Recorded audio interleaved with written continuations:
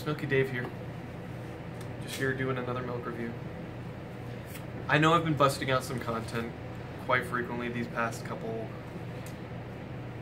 videos, and gotta say, I do it for the fans. I do it for the people who love milk. I do it for the fans. So, I'm here doing another one today. Now,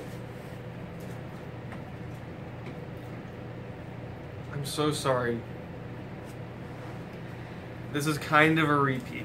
The difference between this Shamrock Farms and the Shamrock Farm from Subway is that I didn't get this around the Olympics time.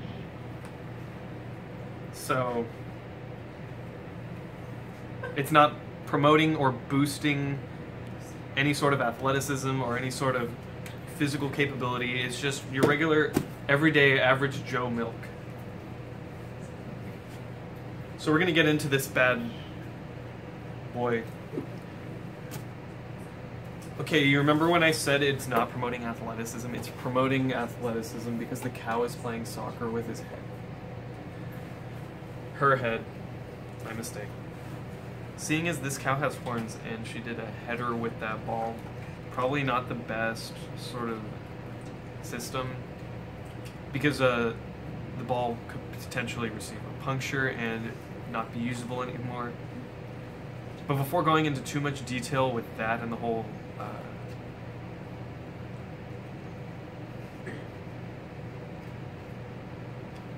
okay, so we're gonna shake this up.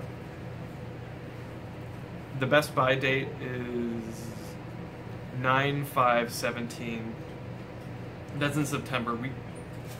I could store this milk for months, and then I could drink it, and it'd be good. So the best buy date's pretty far out. Ultra pasteurized. So what that means is that instead of the milk being pasteurized, it's it goes the extra mile. It's the best.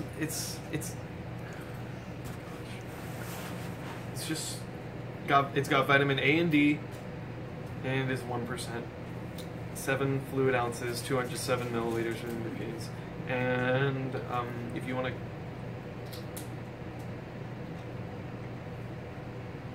okay, so their contact information is it says contact us, and the number is 888 high Roxy. I don't know what that means. I don't know if that's a reference. I'll have to call that later. I'll have to ask them why it's called Roxy, and then all right, let's open this bag. We gotta go. You got that seal, you got the protective seal. This milk is legit. It is freaking silky white milk. Oh shoot, I shouldn't have said that. I haven't looked at it. Silky white milk. So if you want to take a look inside that little mouthhole, you got you can see the little bubbies in there, and that's actually, I remember reading that when the bubbies form, that's the escaping of toxins that were in the milk. There's a whole theory that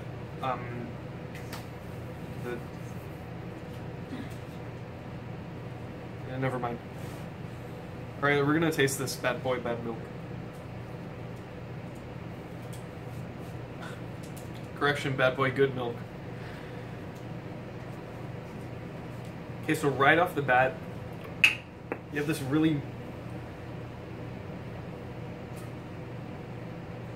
Is that redundant? Oh, no.